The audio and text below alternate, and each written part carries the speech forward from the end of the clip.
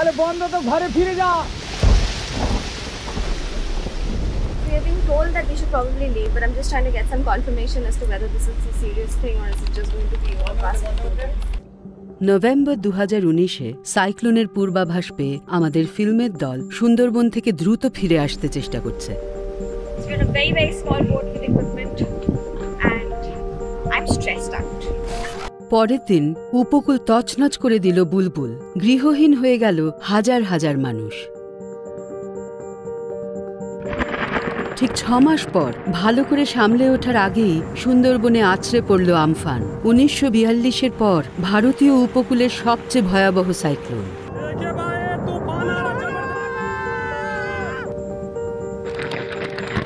মে 2021 নিয়ে এলো আরও একটা ঝড়।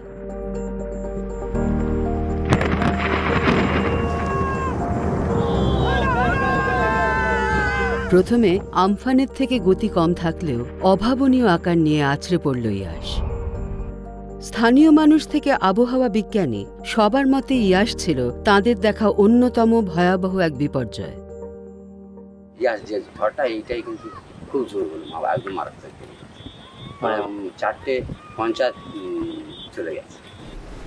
We have been seeing several cyclones every year in the Bay of Bengal, and there has been some kind of risk assessment based on cyclones in the East Coast, and we have been thinking that the East Coast is cyclone resilient, but that is not what we saw when Cyclone Yash manifested over the East Coast.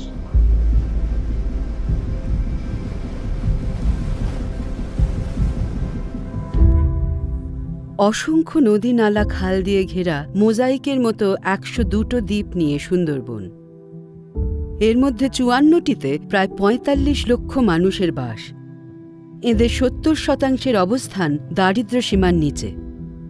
গত 2 দশকে 13টা super সাইক্লোনে Sundarban ছারখার হয়ে গেছে।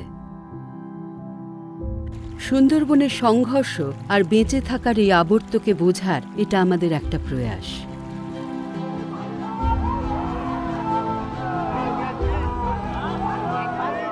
একটু খতিয়ে দেখা যাক। আর্দ্র আর গরম বাতাসকে জ্বালানি করে সাইক্লোন তার গতি পায়।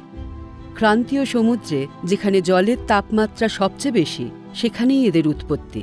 সমুদ্র পৃষ্ঠের উষ্ণতা ঠিক 28 ডিগ্রি সেলসিয়াসের কাছাকাছি এলেই সাইক্লোনের মন্থন শুরু হতে পারে। অতীতে বঙ্গোপসাগরে 2-3 বছরে একবার সাইক্লোন দেখা দিত, কিন্তু গত 3 বছরে ঘটে গেল 5টা সাইক্লোন।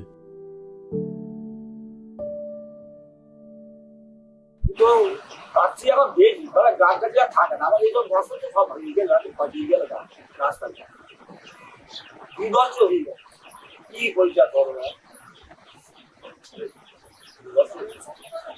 এই রাস্তার গাছ একদম ফাটিয়ে গেল, ছিল না গেল, মাথা ভেঙে গিয়েছে, কারণ বড় হয়ে গেছে, এখনো মাঠে ঘোরা হবে কিনে গাছ আবার দেখা।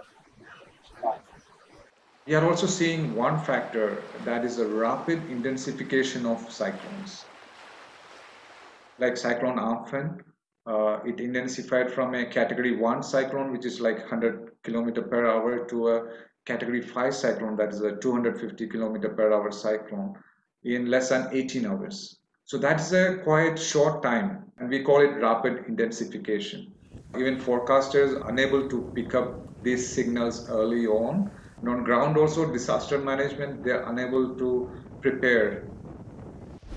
যখন খুব অল্প সময়ের মধ্যে সাইক্লোনের গতিবেগ বাড়তে থাকে, তখন তা খুব দ্রুত তীব্র আকার ধারণ করে, যেমনটা হয়েছিল আমফানের ক্ষেত্রে। আর যত পরীক্ষা নিরীক্ষা হচ্ছে, বোঝা যাচ্ছে মানবসৃষ্ট জলবায়ু পরিবর্তনই এর জন্য দায়ী।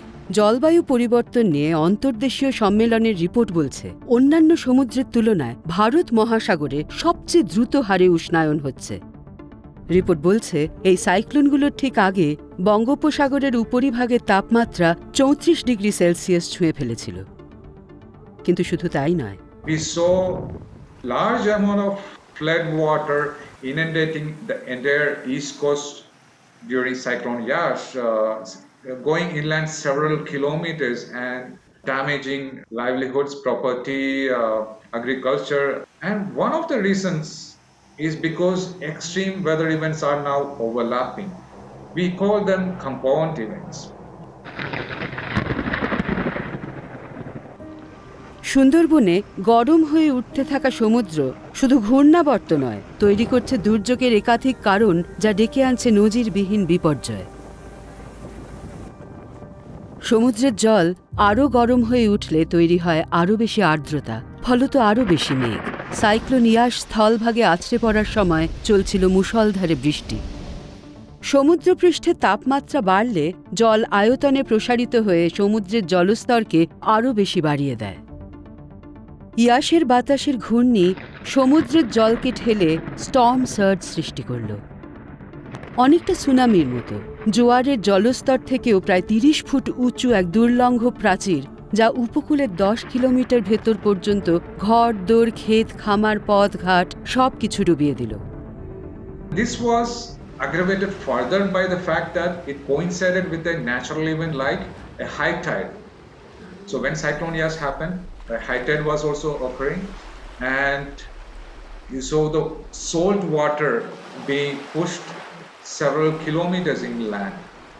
And this is different from the floods just because of rains. When it is just rains, it is fresh water. The impact on agriculture might be lesser. Impact on the water that is usable for drinking and other purposes is different, and there could be a huge impact on health and agriculture and all. Cyclone যখন উপকূলে আছড়ে পড়ে, তার বিশাল ক্ষমতা দেখে মনে হয় তাকে নিয়ন্ত্রণ করা মানুষের সাধ্যের অতীত। কিন্তু প্রকৃতির এক দুর্লঙ্ঘ প্রাচীর সব সময় তার পথ আগলে দাঁড়ায়, ম্যানগ্রোভ বা বাদাবন। তবে আমাদের দুর্ভাগ্য, এই প্রাকৃতিক প্রাচীরে ফাটল দেখা দিয়েছে। পরের পর্বে আমরা সুন্দরবনের ডুবে যাওয়া দ্বীপগুলোকে কাছ থেকে দেখব, শিখব সেখানকার মানুষ এবং জীবজন্তু কিভাবে একের পর এক বিপর্যয়ের মোকাবিলায় কোমর বাঁধে।